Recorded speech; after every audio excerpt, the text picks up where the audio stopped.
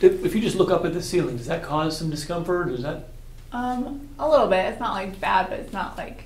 kind of in the lower neck? Yeah. Okay. Yeah, like here. I gotcha. There you go. There's a lot in here. This has been trapped. Todd, you should come over here and be like, Oh my gosh. Like, what is Yes.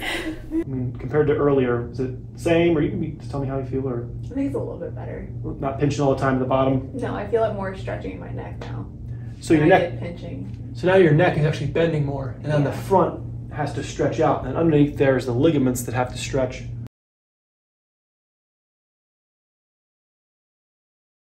You've been going to a chiropractor. What have they been treating? What have you been? So just like the mild, like cracking the back, neck, my hip. But I like mostly feel pain like in my shoulders because I work at a desk all day for the most part, and my neck. And how much time do you spend sitting then, average a day?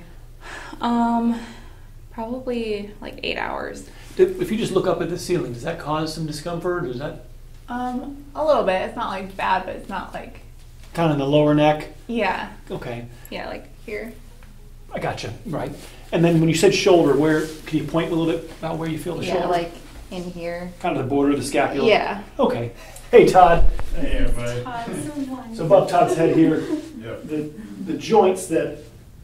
So when you lean your head back, you're compressing some of those joints in your lower neck, and then that gives you that local pain. And then the border of the scapula really is what we call the pain referral. They're connected. It's from overstress of the lower neck that causes that. So your ear should be over the center of your shoulder. So for viewers, that line on her shirt represents about the center of her shoulder, right about there. And then just look straight forward, relax your head. About an inch forward her head from her shoulders. And the more forward your head goes, the more muscles have to work in your upper back, and the more pressure that's on the joints and discs in your lower neck. So we want to, the care on the table, the adjustments of the joints doesn't change your posture. We have to do what Todd's doing, which is lots of fun, which is extension stretching. We have to use the adjustment as a tool to make your spine soft. Do you have an idea of how to get the head back? Was it just adjustments, or did the chiropractor say no? I mean, like, it was adjustments, then he was like, just try, like, when you're, like, driving and stuff, like, Just- try to, like, That's a good idea. put your head back farther. It's not bad to do that. That's definitely good. You definitely want to not, feed the monster. Yeah. But muscles in and of itself is not enough because there's ligaments on the front. So when you're sitting for a long period of time, the rubber bands on the front part of our body are all tight. And so if you try to contract your back muscles to pull you upright, that muscle will fatigue against this tight ligament, which will pull us back forward. So ultimately we have to stretch the front part of your neck so that when you come upright, your head will just want to be in the right position. And not by having to muscle it, but just that's where it wants to be. So we call that an overcorrection or a mirror image stretch. So your head wants to be forward 1 inch. We have to take it to negative 1 inch, and then you'll want to be in the middle. And then you're right, because you work sitting. At the end of the day, we have to do things to daily participate in keeping your body upright. Maybe cross this arm under. All right, take one deep breath in for me. And just let the air out. Just relax, I got you. Beautiful, deep breath in. Exhale. Beautiful, deep breath in. Head back. Beautiful. All right, look over this shoulder for me. Take a deep breath in, exhale. Other side for me. Okay. Other side. Deep breath in, exhale. So face up for me. Okay. I don't get out much, okay? I don't know what other chiropractors do. Do you understand? I know what other chiropractors do from my patients tell me, right? Everything I know about the outside world is from you guys.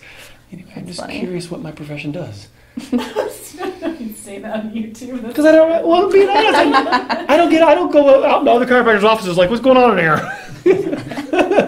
What you doing in here? How do you change posture? I go to the seminars and I, listen to some of my classmates and I'm going, what do you think about that? That's pretty crazy. No, oh yeah, I agree with that. I'm like, that, you agree with that? Anyway, I definitely am in the minority. Okay. So the top bone's a little over to the right here. This guy's a little more popped out on the right. You ever notice that the right side of your neck is this is more, what do we say, level on the right, on the left, And the bones all kind of stick out here on the right. I mean, you like sleep on your left side? You sleep on the left side? I sleep on my back actually for the most part. Yeah. Person left shoulder? Well, I do sleep with my hands over my head sometimes.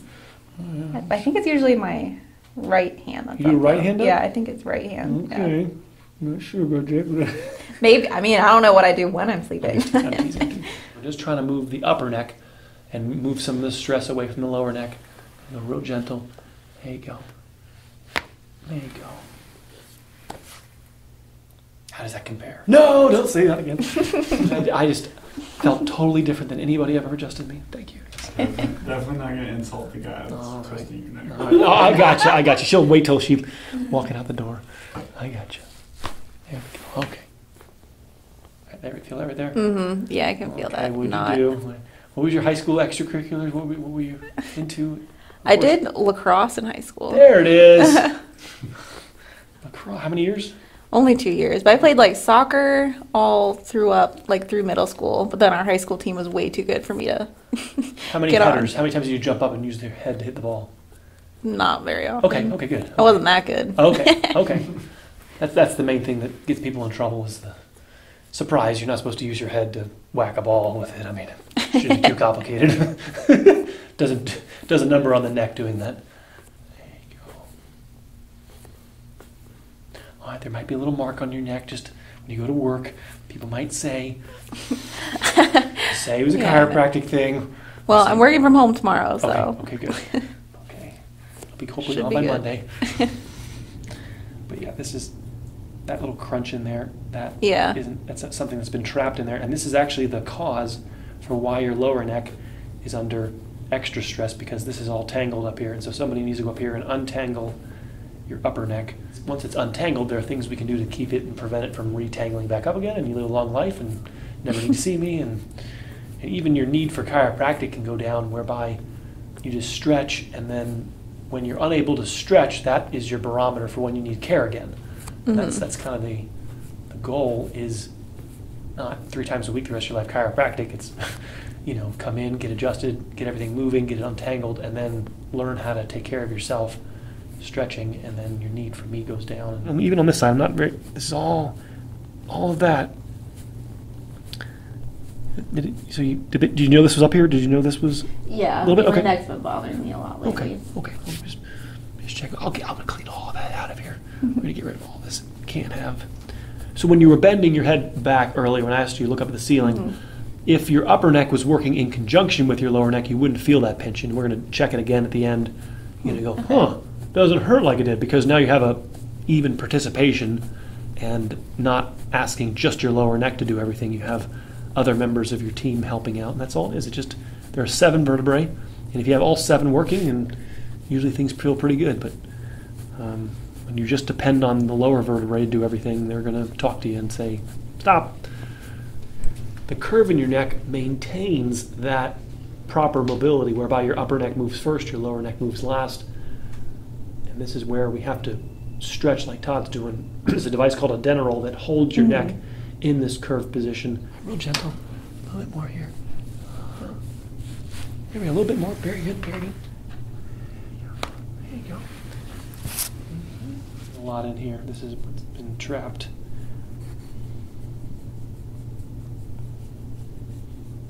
How's that feel? Didn't hurt at all, right? Didn't hurt at all, right?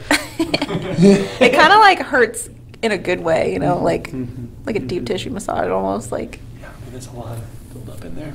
Again, if he's working on you, just smile and nod. just make him happy. Yeah, right up there. Wow. I mean, Todd, you want to see? Look at that. It was pretty dark. Oh yeah. That's what she's got trapped up there. I mean, that was like 10 swipes. I mean, I didn't really a lot of congestion. Well, my neck did hurt. That's fresh. And then it's pretty, she's ready for stretching. Her neck is supple enough she should be able to just stretch, master the stretching.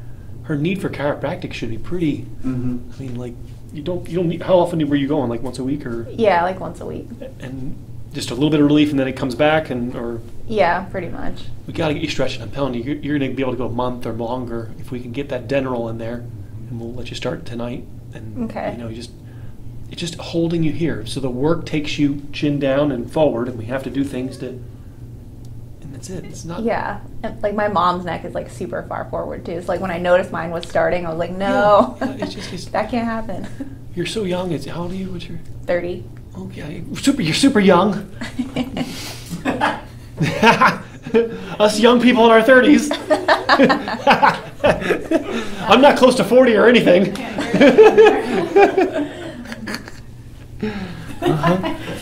It's getting depressing around here. You and I are around the same age. How old are you? 33. Okay, you're little. Right, split the difference there. You can pull up a spot next to me on the floor tonight. That's right. We'll just How hang exciting. out. Hold hands. Stretch. Thanks, Ed. We have 2 dogs and a cat, and the cat has now like ponied up with me on the floor because she's like, oh, if I just go directly above his head when he like splays his arms out, he'll just pet me because I'm right here. Love it. Your shoulders go down. Wow. Yeah, there we go. I didn't know they were elevated, Ed. I know. I know. It was a stressful day already at work, so I feel like I'm just like. Oh my. Tell me what happened. Just everyone needs. coworkers or clients? No, just too much work. Okay. Too much work in a little amount of time. I gotcha. Let your chin go up for me a little bit. Get that, if you can. See how your default is tucking your chin? Yeah. I know. That's why I'm going to pick on you. We have to start getting your neck used to arching back and it being okay there. And just you want to be as much as you can let your chin go up without it being too uncomfortable. Be on that end of the spectrum. There we go. Yeah, right there. Oh, this is good. So how's his elbow? Are you good? Oh, yeah, It's sore. it's fine. There's some soreness. I know all the hiding spots right there. Yeah. These are the roots of her neck that are inflamed. I get them dancing around them a little bit, but I'm sure that feels lovely. Doesn't hurt that bad. Okay, good. Okay, I'm going to clean all this out. Like these ribs here elevated more, about an inch higher than they're supposed to be right here. This shouldn't be all, this should be more compressed in. This should be more curved down here. So as your head goes forward, you lose some of the curve in your lower back. If it goes into an accentuated thoracic curve, we call it kyphosis. So as we reduce this, this will allow you to bring your curve in your neck and lower back back.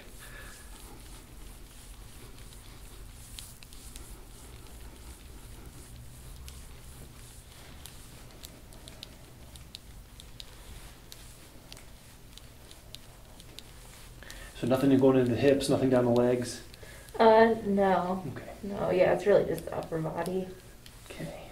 It's so tough with understanding the spine because half of it has feeling, and so the 2 structures that you can tell me about aren't hurting is essentially what I can ask you, right? The joint's not hurting and the nerve that comes through the hole isn't hurting. The disc could be in trouble, but you won't feel it until it's injured. Does that make sense? And so this is why we usually wait. It's like a reactive care medicine when it comes to disc injury. We have no real proactive care.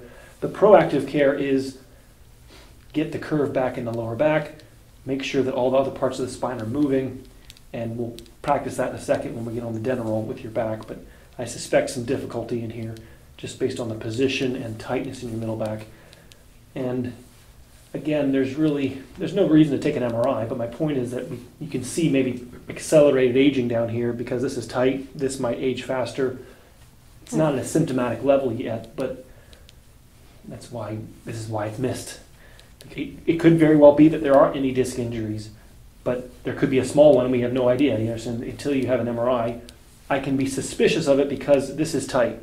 So if this is tighter than it's supposed to be, that means somebody else must be doing extra to account for this area being tight. And Like what causes that to be tight from like daily sitting? Yeah. Okay. Sitting makes you lose the lower back curve. The slouch pops this area out. Because it's in the wrong position, the muscles are working harder than they're supposed to be, which tightens down the area. Sitting is the new smoking. So when you're sitting, I'll try to teach you some stuff when you're sitting. You put the dental roll behind your back and you actually intermittently, not the entire time, but push. You'll have push into here, right? And you try to remind your spine to have some curve in it. Do disc injuries disappear one day, or does it take 10 years for them to progress and finally? And the answer is yeah, they take 10, 15 years before they become symptomatic from when they start. So somebody comes in at 40 with a disc injury. Well, somebody should have taught you something at 30 or 25 to prevent it. Okay.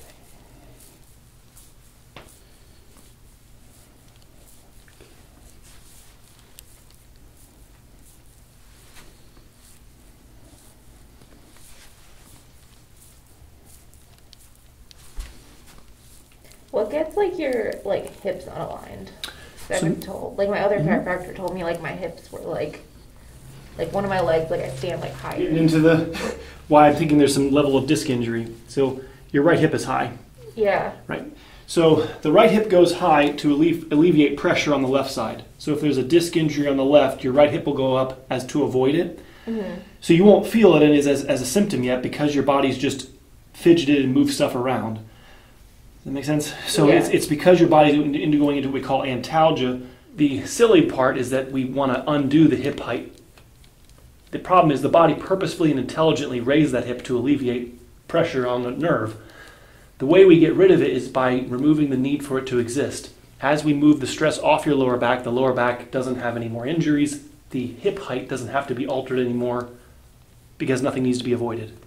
You catch me? Yeah. And that so makes sense. by moving the stress to your middle back, by getting the curve back to your lower back, the lower back's going to be happier. The hip height will go down automatically. You don't force it back down. First of all, it's not even possible to force it back down, even if I wanted to, more than 30 seconds or very temporarily. Your body did it purposefully. It just sounds cooler for me to say, yo, your left right hip's high, let me shove it back down. Yeah.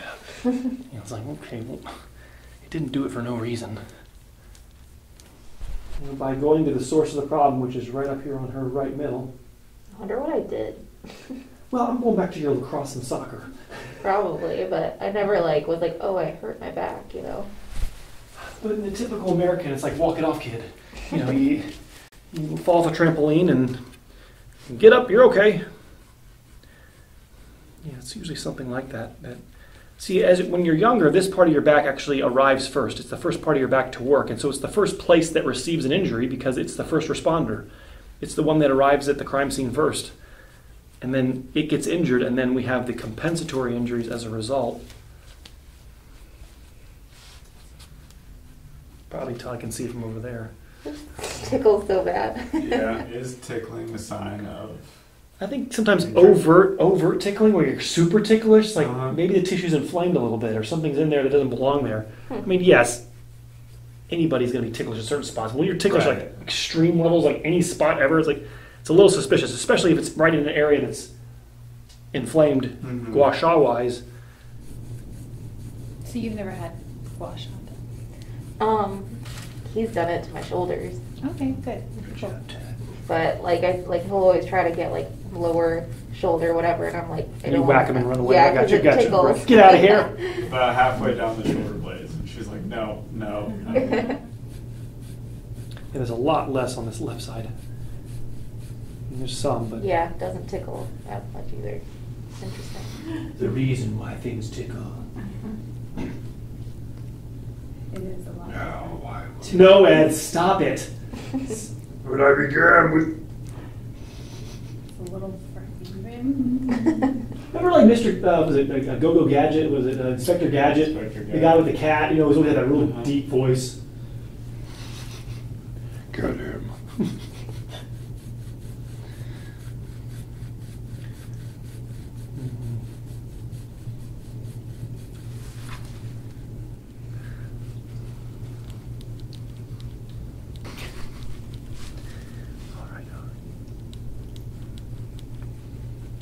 All right. That's a lot of buildup. I'm sorry that was not. Make like a and then Todd, you should come over here and be like, oh my gosh. Like, where's the Yes. Yes.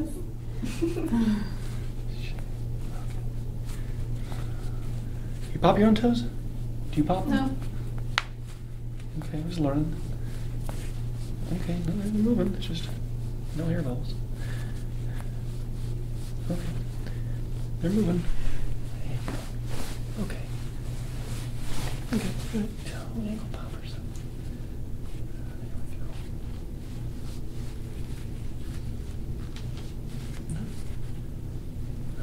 all spongy.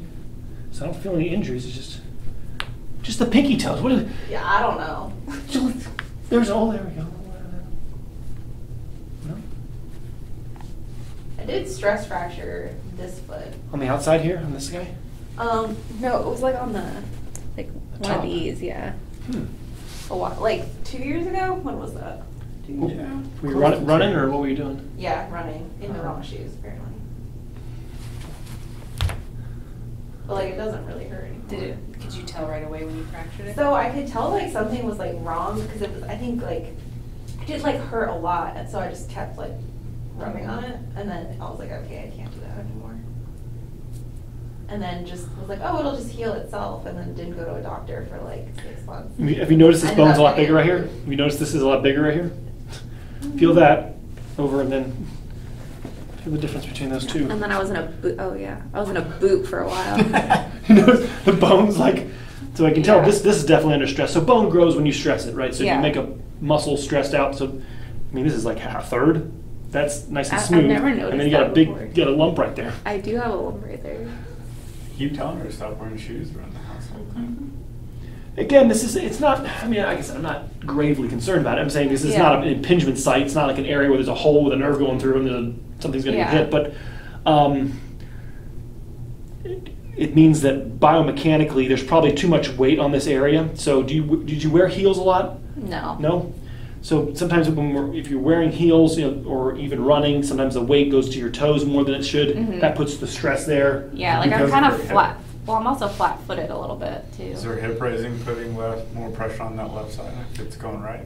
The hip rising would be because of pain avoidance from this area. So yes, this would cause avoidance. We see we're too young. This will become more clear in like 10 years when it's like, oh yeah, I got sciatica now. Now my foot. See, we're at the early stages here though, so it's a little bit hazy. But there's definitely growth of the bone there. Even this toe is more. You're more bunioned here. I mean, it's mild, but I'm saying this is. Yeah. This is a larger level of deviation. So your toe should be more here, and this is deviating more than this toe's deviating. So you favor standing on this left side. Yes, that's true. I got your legs. All right, take a deep breath in for me. Here we go, real gentle. It's okay, exhale. Okay, breathe, I got you. Breathe, relax your back. Exhale.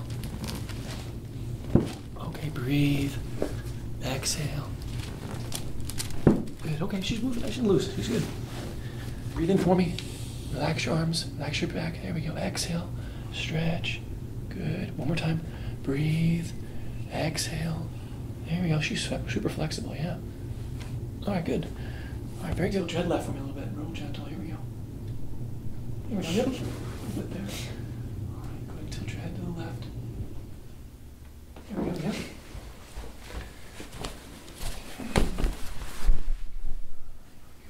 Go ahead and tilt your head to the right. Tilt right. Tilt right. Oh, good. Tilt right. There we go. A little bit. What does that actually like do? So the goal is to loosen up.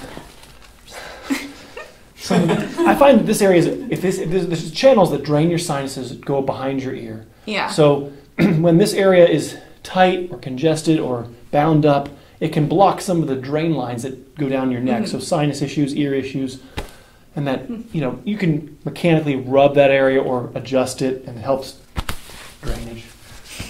Feels weird. Right. If it felt natural, you wouldn't need to be here.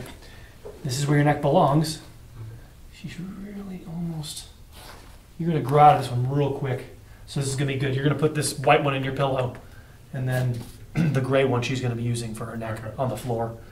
You're like, see how the back of your head's almost touching the floor? Mm-hmm. Is it touching? No, I don't think it's. Maybe- That's my hair. Yeah. Okay. My head is. When your head touches, you're not really. If 2 points are contacting, then this isn't really doing anything. So we have to have your head a little bit off the ground. Mm-hmm. Yeah, I'll both be on the floor now. This makes me so happy because, like, every night I'm like, hey, we need to go up. I need to get my stretch in before we, turn the lights off. That's read, right. Watch TV. And she's just like, okay, fine. And I was like, yep, all right, let's go do our stretches. Yours is 20 minutes. And then how about this? The bonus is that you're not going to need to be adjusted so much. I mean, you shouldn't be going. That should save me some money. Right. You're not going to need to have to go weekly. The goal is going to be something like, once you master this stretch, maybe once a month. I don't know. At least it can be every few weeks, but not once a week even. I think with how things are moving, once you get this curve back to your spine, your neck is supple enough. Now, if you had giant adhesions in your neck, where I'd say, look, you're going to need 8 visits to break loose your neck, but I didn't feel that. Your neck is moving. You have enough chiropractic under your belt that everything's moving. So you're really you're ready for the molding. That's all that's been missing here. Maybe some of the soft tissue. There's some dirtiness in this. Those marks shouldn't be there. That's from things being clogged. If you just do adjustments properly in the upper neck, that really shouldn't be that dark. So either they're adjusting your lower neck, maybe they haven't been adjusting your upper neck, as well as it could be. I really am actually more concerned with your lower back. And I want to show you. So to get off this guy, you just sort of lift your head, lay your head back. There you go. But I want to first start with this guy, and then I want to. So go ahead and sit up for me. And then let's see here. Lay back for me. I got you. All right, breathe. Bend the knees for me. All right. All right. What do you think? That feels weird. Yeah. Too painful? Too difficult? No, just weird.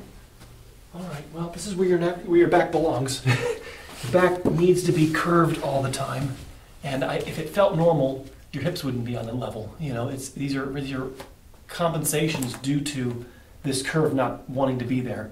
So your back is supposed to be curved all the time, and it wants to be straight because you sit for many hours during the day. So being curved feels odd. What I was trying to say earlier is that even when you're sitting throughout your day, intermittently you put this behind your back, lean back in the chair, and it becomes more comfortable. It's like if your teeth are crooked, you go to orthodontist, they put a retainer in your mouth that's where your teeth need to be. It's not going to feel good. Yeah. But when your teeth are in the right position, then the retainer feels natural. You can start with a roller if you want to start with the foam roller. It's not a bad idea. So before we go to the dental rolls or this piece, Todd will show you, right? You just have her on a foam roller. Yeah. That allows you to move around. And then you just attack that middle back, go back up into your upper back, but just start counter stretching the time that you're spending bending forward. And then little things like when you're home on your phone, be on your belly and arching up. Little things. You're not always sitting on the couch rounding forward if you can. Okay. We get locked into habits of patterns of positions, letting this be okay. This should be an okay position to hang out in. It shouldn't be like, oh, it's pinching. It's not good. If this should be easy. If your back is moving evenly, then there shouldn't be anything pinching. Okay. Go ahead and look up. I'm just curious how that feels just looking up. All the way up. Yeah, compared to earlier, is it the same, or you can just tell me how you feel, or? I think it's a little bit better. Not pinching all the time at the bottom? No, I feel it more stretching in my neck now. So your neck, pinching. So now your neck is actually bending more, and then the front has to stretch out, and underneath there is the ligaments that have to stretch. You did great. Very good.